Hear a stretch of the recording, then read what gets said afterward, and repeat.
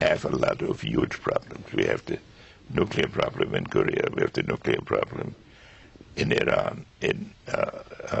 We have, of course, the whole array of problems, each of which, Afghanistan, and so forth. But then we have the financial issues.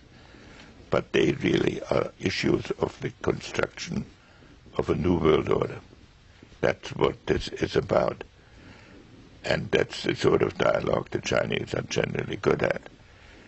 And so a partnership between us is essential.